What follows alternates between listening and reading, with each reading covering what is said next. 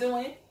This is Front of Your Pocket Conversations with Hopenation, episode number 9. Woo. All right. 9 is a good number, guys. It is completion. So do your numerology. I'm not lying. Do your research. So today, I just want to briefly touch on, it's Women's History Month.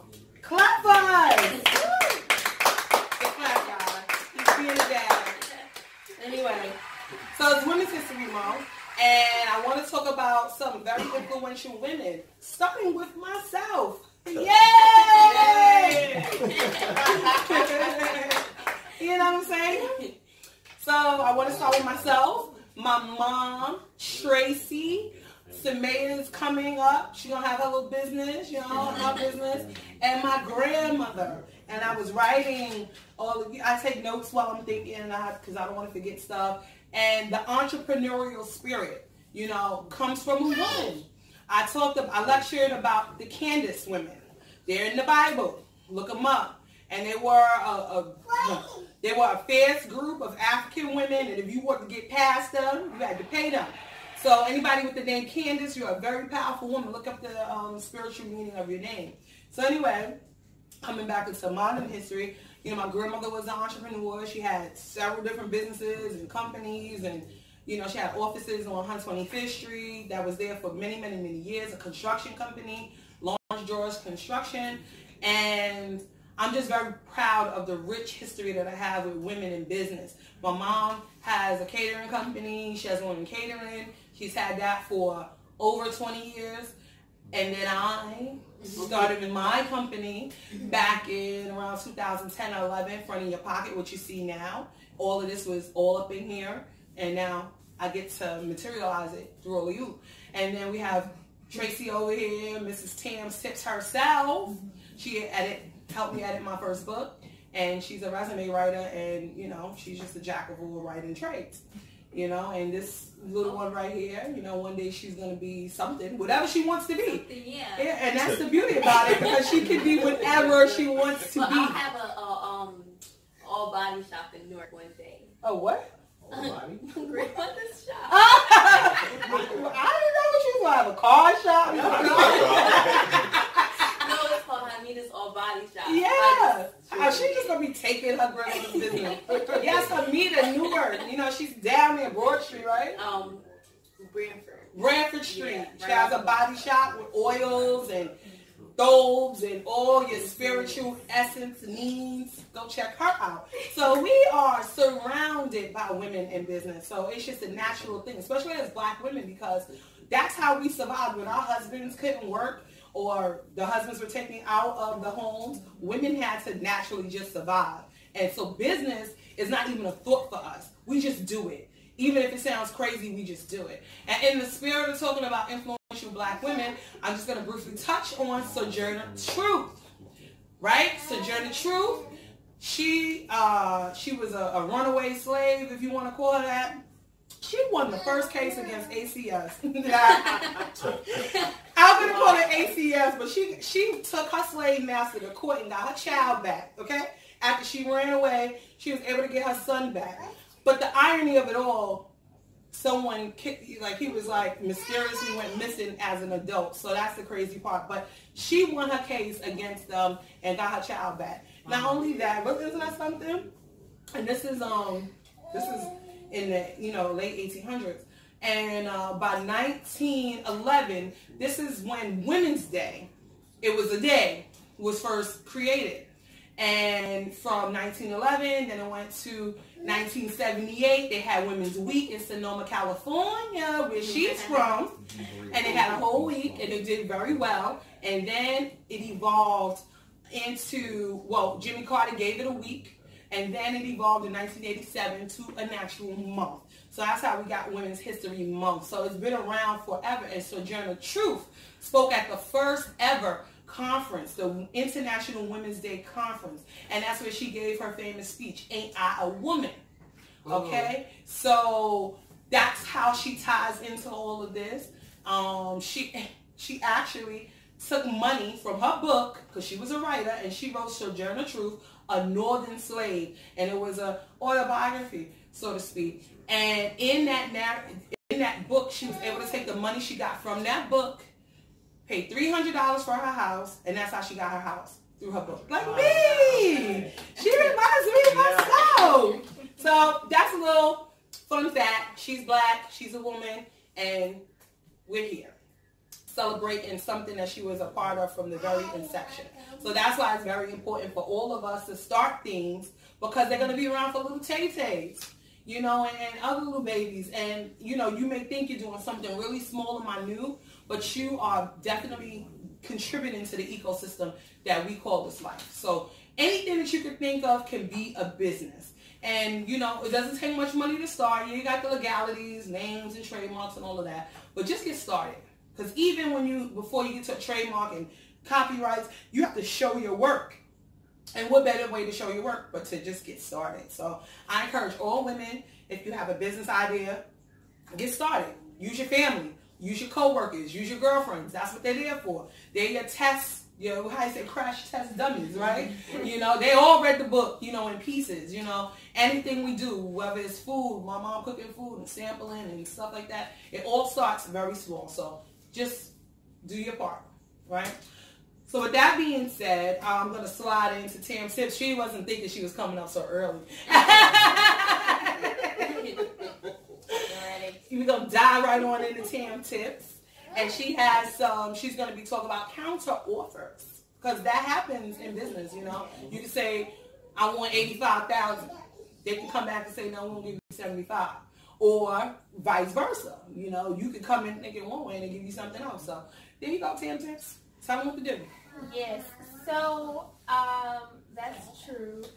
I'm talking about for the people who are already at a job and looking to leave. If your current job offers a counter offer, you need to know why.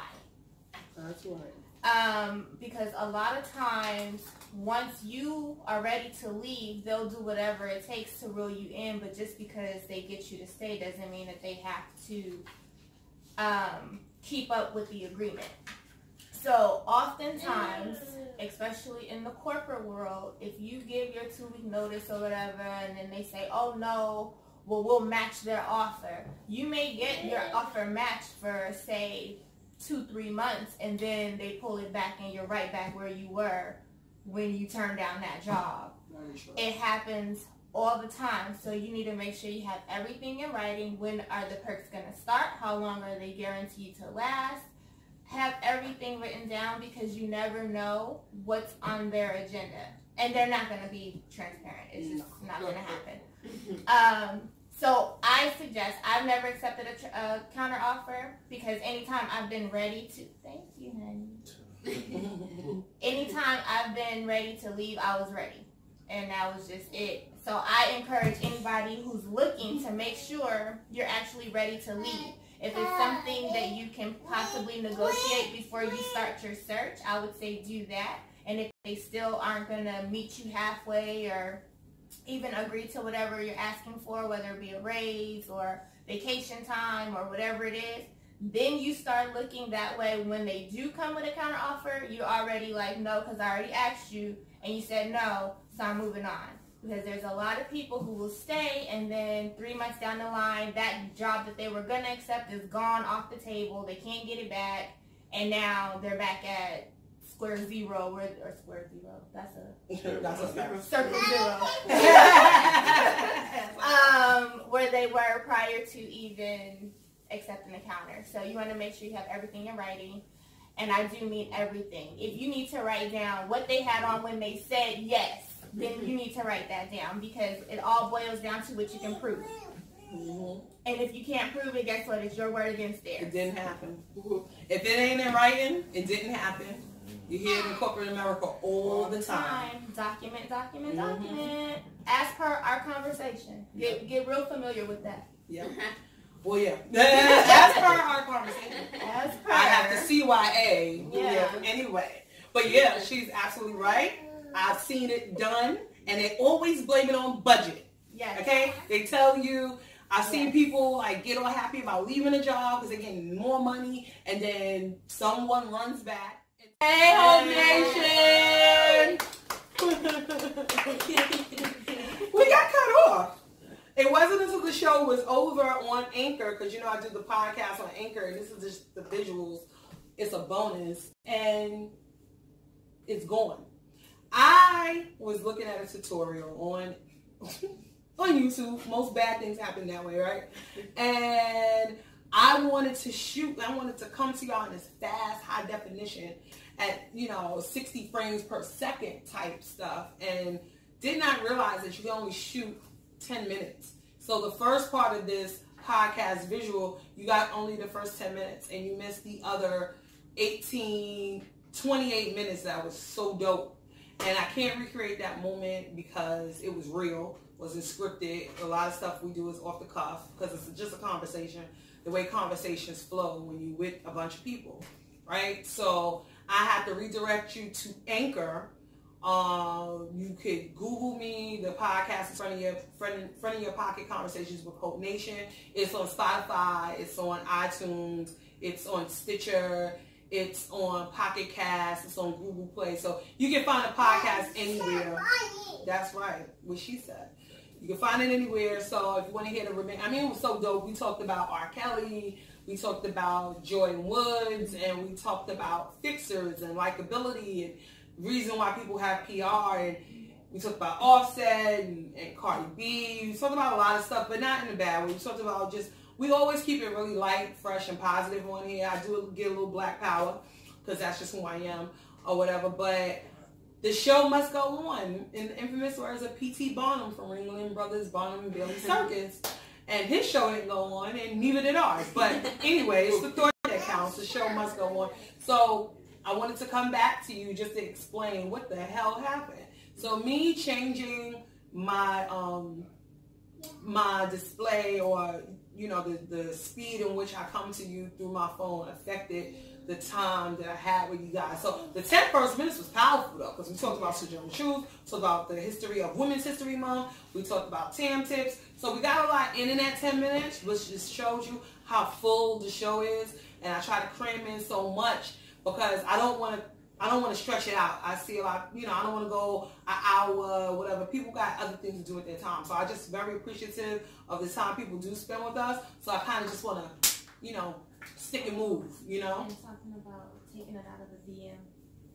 Oh, okay, yeah, true that. So we talked about that, taking it out of the DM. That's our little pause there. Yeah. But let me just, we're just talking about basically when you are going back and forth on the page, engaging, because engagement is so key to growing your following. I have a big following, but a lot of times people don't engage on the page. I think a lot of times people are shy to admit that they like certain things that I like, like Seymour's or certain views that I have on spirituality or whatever, and people don't want to argue back and forth with people about health and spiritual things, or so they come to me in the DM, and they do to a lot of people, but what I want you to do is start utilizing the comment section of the page, the comment section of the YouTube channel, because that shows sponsors and people that I can get some real cameras that don't cut off 10 minutes, because I'm using my phone. I'm coming to you straight from my phone. I am a friend in your pocket because, I'm really coming to you live and direct from a device I use for my phone. Not no cameras, we got no fancy lighting. This is all, grassroots. So engage with the page on the page as much as you can. If you have something private that you want to talk about, I don't charge people for consultations. People come to me all the time with issues and stuff, and I talk to people on the phone. People always tell me I should charge, but I just do what my Yah-given talent is, and that is what I do. I help people. Now, if they want to come back and give a donation, or they want to do something nice for me, sometimes I'm opposed to it. I turn down stuff, but it is what it is. This is the thought that counts. So if you can't, all I ask you to do is hit like, share it, and tell people this is a good podcast, that's a good page, help us build the following so that we can get sponsors, so that we can do other things, because we have a wealth of information. There's 4 generations around this table, and we talk about a lot of different things that affect families every single day. But we're fortunate because we actually get to have the conversations. Some people don't even know how to start the conversation. So it's important to know pop culture, what's going on, because especially if you have children, grandchildren, godchildren, you want to be able to connect with them. And the only way to connect is to have a commonality, you know, a common denominator. So we talk about everything because this is a house conversation. So it's a family podcast. It's a family show. As you can see, we got a little Tay-Tay. We talk about everything, you know. So I just want y'all to know that I didn't just leave you. I just got cut off because I was trying something new. But at least I tried and I failed. But I tried. So now I can tell somebody else, do not shoot in 60 frames per second if you are going longer than 10 minutes on video. I had to learn the hard way. So like I said, again, I'm going to redirect you all to listen to the entirety of this podcast on Anchor, Apple, Stitcher, Google Play, that's iTunes, Spotify, all those good places where you listen to your podcast. That's where you can go. And again, I'll just briefly touch on the health challenge that we're doing right now is the fruit and water challenge, and I talked about it in great lengths on the podcast. But before you change up your diet, before you do anything, especially if you have medical conditions, if you're pregnant, anything, consult your family physician before you start anything. And if you don't have a family physician, please know your body, know your limits, and don't eat fruit and water if you're feeling faint.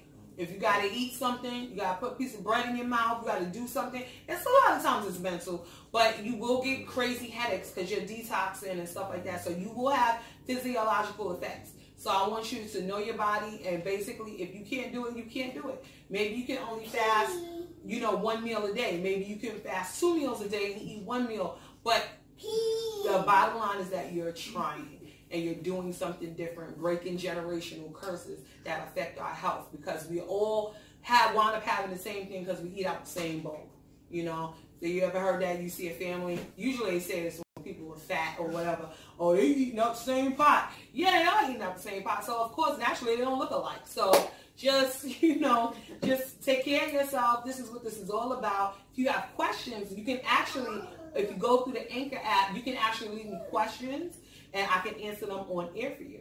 So that's also another cool feature about that. And if you have questions, leave them down below in the comment section and I can answer those questions too.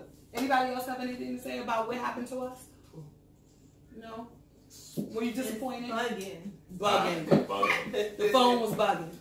It is what it is. This is a part of growing. Yeah. I'm so pissed. Because, you know, we got so many haters. Like, you know, people just don't want this show to work. But it's going to work. You know why? Because I don't see anybody doing this. You know, and I'm not copying nobody. I never have. I always want to be original in the things that I do. And I've been consistent.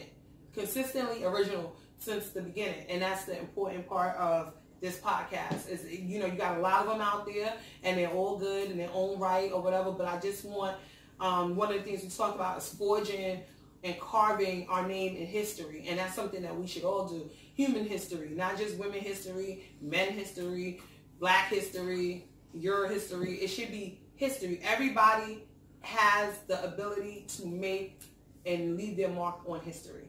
So, you know, like I said, you can tag your name on the wall of life.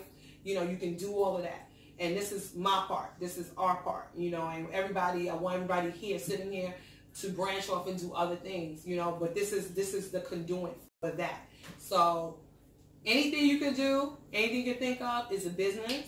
It is viable and someone needs it. So start your podcast, start your YouTube station, start whatever it is that you need to do, but do it because you are history. You are history, okay? And so, anything you want to say? You good? Yeah, I'm good. Mama pocket was flowing too. She was dropping jewels. Yeah, I missed all of that, man. I'm pissed off. Tay-Tay was misbehaving. You know, Bashar ran past the camera. See, when you ran past that camera, you should have looked at it. Oh my God. You know, so like I said, please go listen to the podcast. We do need to get our numbers up on that podcast. Like I said, they play with my numbers on every platform I'm on. I don't know what it is about me, but thank you all for tuning in, and thank you for your interest in my family, and just know that I love you all. And like, you see me? And we didn't even get to say see you later, and we're going to do that right now. I love you all, Hope Nation. Until next time, episode 10. Mwah.